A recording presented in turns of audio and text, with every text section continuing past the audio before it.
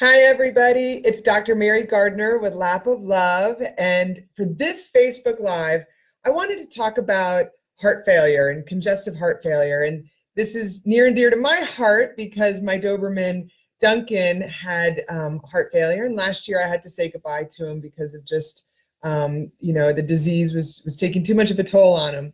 So I thought I wanted to dedicate this, just like I dedicate many of my Facebook Lives, to Duncan. And so I wanted to first start. Let me just check my Wi-Fi here because it looks a little bit slow. So you'll let me know if it's a little slow. So hi, Dr. Sheila. So I wanted to first start with a very basic, very high level understanding of the heart and the blood flow that goes to the heart, because I think that will give you a better understanding of what happens to the heart and why we see the heart failure. So again, very high level of the heart. So I hope you can follow me because it's really going to be easy. So what happens is, as our blood circulates throughout our system, we use the oxygen that the blood flows to our brains, to our organs, and things like that. And so the blood is going to flow from our system into our heart. So it first is going to enter the right side of our heart. The blood flows into the right atrium, and so then the atrium contracts, and the blood flow is going to then be sent to the right ventricle. Got to make sure I say this right. And so it goes through one of those valves. So there's a lot of doorways or valves, and so that's the tricuspid valve. And then when the right ventricle is full, the heart contracts, and it's going to be spit out into the lungs, and so that where the lungs are going to then oxygenate that blood. So it goes through our lung system, through our parenchyma, through the tissue of our lungs, and gets reoxygenated. So that's why when we breathe and we fill up our lungs with air, that's what's happening. So then, as that blood is oxygenated, now needs to flow back into the heart, and so the pulmonary vein brings the oxygen-rich blood into the left side of the heart, and so it goes into the left atrium first. And so when the blood then is ready to go to the left ventricle, it's going to go through the mitral valve. And so a lot of you have probably heard of mitral valve or some mitral valve disease or something like that, because it's very common. And even in us, I actually have a mitral valve little problem. And so that is the doorway between the left atrium and the left ventricle. So when that's finally full, the ventricle is going to contract, and out goes the oxygen-rich blood into the system. And so then we can use it again in our organs. So that is just a flow of the blood going through the system in a very basic way. And really, that's all you need to know. Now, the heart is really doing this dance. And so those chambers are going to be contracting and really working together as blood fills up and then gets pushed out.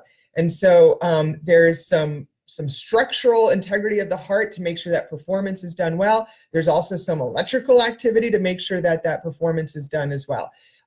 So we want to make sure that our hearts are functioning properly. So that's why our heart beats throughout the day. And if you've ever get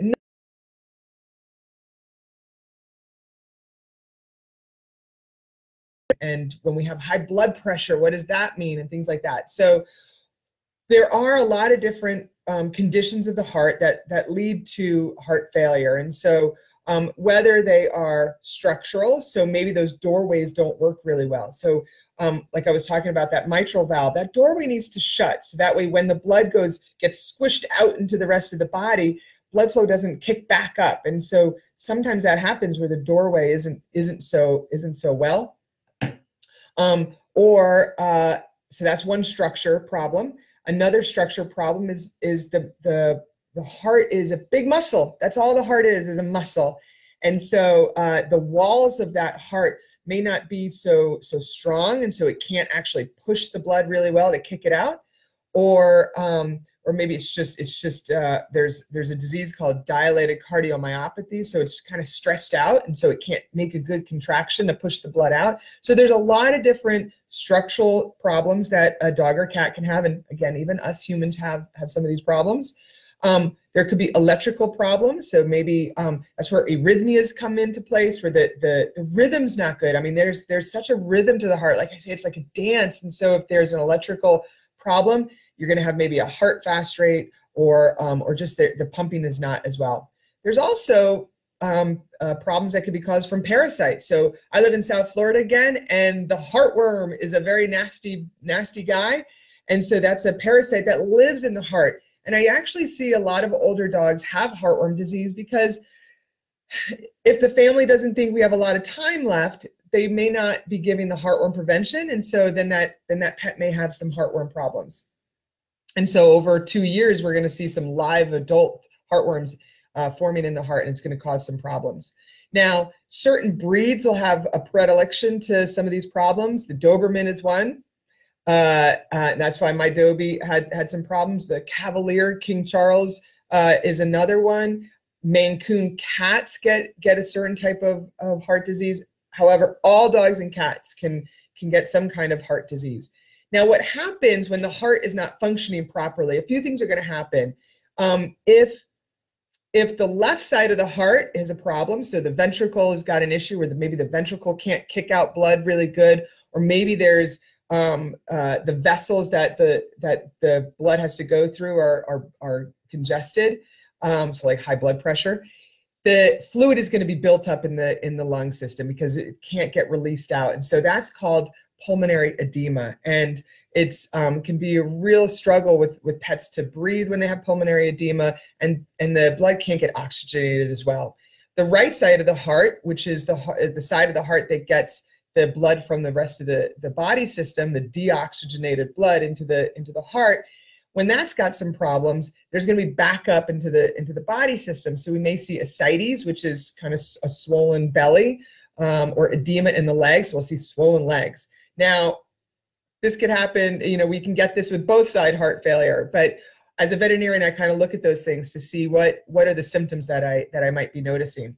And so if you notice some of the symptoms that are going to occur, I'm seeing some notes over here, and I hope my Wi-Fi is okay.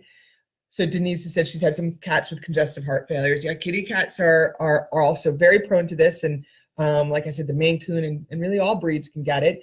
And so what are signs to look for if your pet is having some heart disease and then heart failure? So again, heart disease is the disease of the heart that's causing the issue, and heart failure is when the body can't compensate.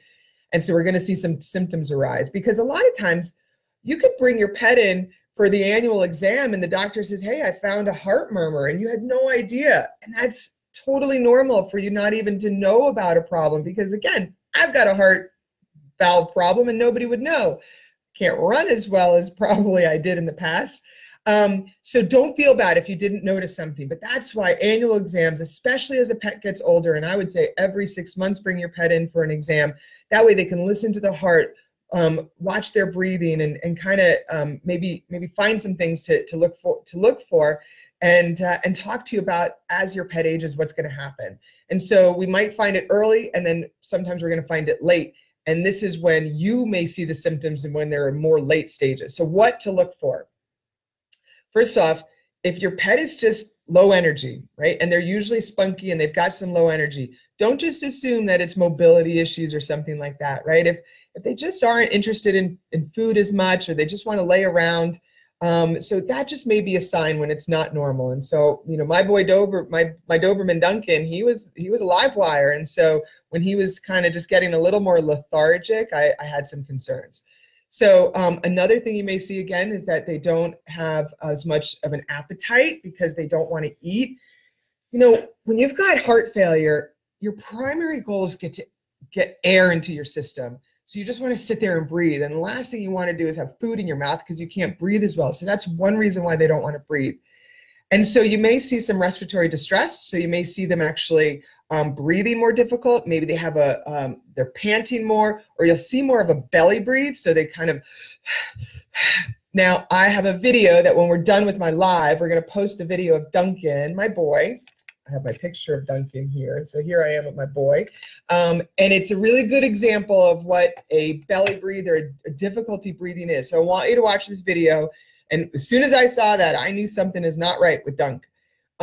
So let's see, what are some other things you may see? Pale gums, so you might see some pale gums, or maybe that swollen belly or those swollen legs. So don't just think that you're feeding your dog too much and he's got some swollen legs.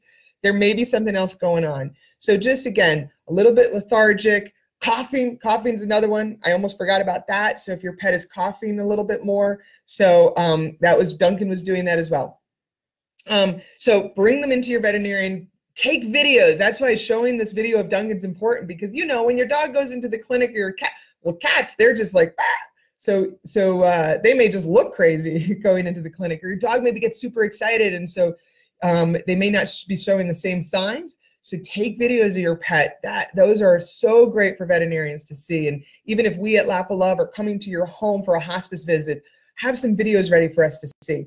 So your veterinarian is going to do a good exam, is going to listen to the heart, all the different sides of the heart to try to locate any murmur issues. We really recommend getting an x-ray done, because then we can evaluate the shape of the heart. So Duncan had a big heart. Now, he had a big heart anyway, but his disease had a dilated cardiomyopathy. That means he had a big heart. And also we're going to look for some fluid backup in the lungs. And then advanced testing like an EKG will help look at the rhythm of the heart and the electrical activity. And an echo is like an ultrasound of the heart, which you can see structure and blood flow and things like that of the heart. So I recommend getting that done. Now your veterinarian may be able to help with some medication, things like that, or they may actually suggest you see a cardiologist. So there is such a thing as a veterinary cardiologist, a specialist. And that's actually what I saw with Duncan, is that I wanted him to be seen by a cardiologist, because even though I'm a veterinarian, I wanted him to get the best care. And so we even did more advanced testing with him, where he had to wear a little Holter monitor. So it was like a little vest. And so for 24 hours, they were monitoring his heart rate activity, and it was a cool little computer involved. And so then they analyzed it at the end. So typically your veterinarian doesn't have those things. So you go to a cardiologist, and they'll have those Holter monitors. And now different heart diseases are not going to be needing all these evaluations, but just want to let you know that they're available. And so what can we do for our pets with heart failure? First is keeping them super comfortable. So making sure that they've got, tranquil environment. I had to make sure that I always had really nice sound playing. So jazz is a good sound for dogs. And making sure that he doesn't get worked up for, hearing things outside. I had put signs. I got them on Amazon, and you know what? We'll put a link to my sign. I forgot about this one. I bought a sign that said, "Do not ring the doorbell." And there's a lot of signs out there for babies, but I found one for dogs. So do not ring the doorbell. And then, so that way he doesn't get all worked up. So making sure he's comfortable. Also having a fan nearby if there's any respiratory distress, because there's receptors in a dog's nose that as air passes over that receptor, it makes them think that they're not in as much respiratory distress. So if you ever see your dog having that, put a fan in front of them. And also we may have to go to the veterinarian right away if you see them in respiratory distress, which I'll get to in a second. So also don't use collars. I would always use a harness instead.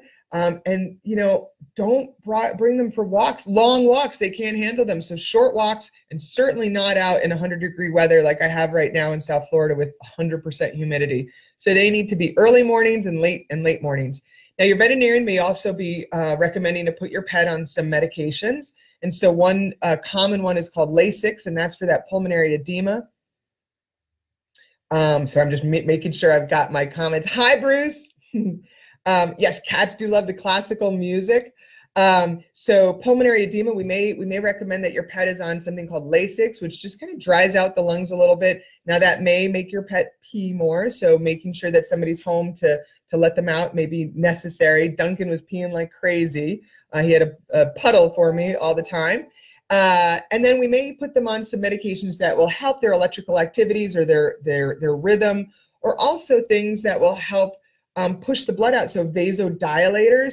So again, as the blood flows from the heart out into the system, it has to go through the venous system, so that it's like a tunnel. And if the tunnel is a little bit too tight, it's hard for that blood to be pushed through. So we may do some dilation of them and using some medications for that. So anyway, so just some things. I'm loving the comments. So just some things that, you know, to help with the heart. Now, when I go to a home and help a family with hospice or just talking to them about end-of-life care, I really want to focus on the disease they have and how a pet is going to pass from this disease. And this part is really hard to talk about because any disease that affects respiratory breathing, I'm going to have a very different conversation with the family. So heart disease, heart failure, cancer in the lungs, laryngeal paralysis, collapsing trachea, anything that makes a pet not be able to breathe is really emergency situation, okay? And so I know it's really hard because we want to squeak out every last second with our pets. But if you could imagine, the worst way to go is drowning. And unfortunately, with heart failure, the end is going to be them in such respiratory distress because their fluid buildup in their lungs, they're drowning. And so if there's ever any disease that I say we have to say goodbye sooner than later, it's with heart disease and heart failure, okay? So not an initial diagnosis, but really when they're starting to have respiratory distress, we have to suffer so they do not.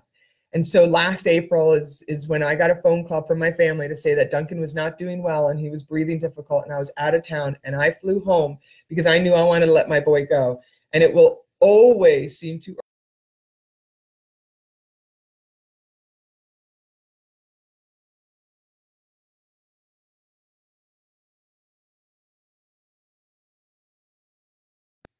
I see I'm trying to reconnect, so I want to make sure. Not too sure if you guys can still hear me. It's trying to reconnect. I might just move my computer so you guys can. You know what? I've got a big thunderstorm coming.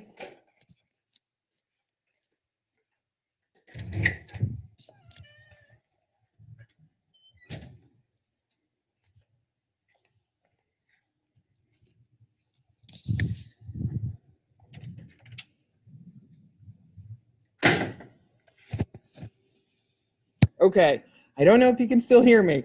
I just see a spinning that's saying trying to reconnect. And I have got some signal, but I got to tell you, there is a huge thunderstorm coming. I don't know if you can hear it, but it's certainly looming in the background. So let me just see my comments here. Okay, good, you can hear me. So here I am. I don't know if you can hear the thunderstorm as well, but thank you, Rich, for letting me know. But you know what? This is a great example. It's hot and humid out here, so my boy, I would never let him out here in this heat. So I really hope this was helpful. I'm sorry for my Wi-Fi, but again, I hear a big storm coming. Oh, good, you're live. Thank you.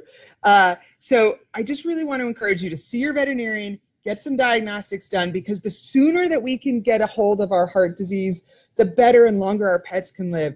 And Duncan, let's see, he was diagnosed with DCM in August, and I had a good 8 months with him. And so it was not really until the end that he started to have a really difficult time struggling. And so I knew I had to make that decision for him. So I hope this was super helpful. Again, we're going to post that video in a little bit. And don't forget to give your recommendations or your requests for the next Facebook Live. Thanks for everybody that's here. And until next time, bye.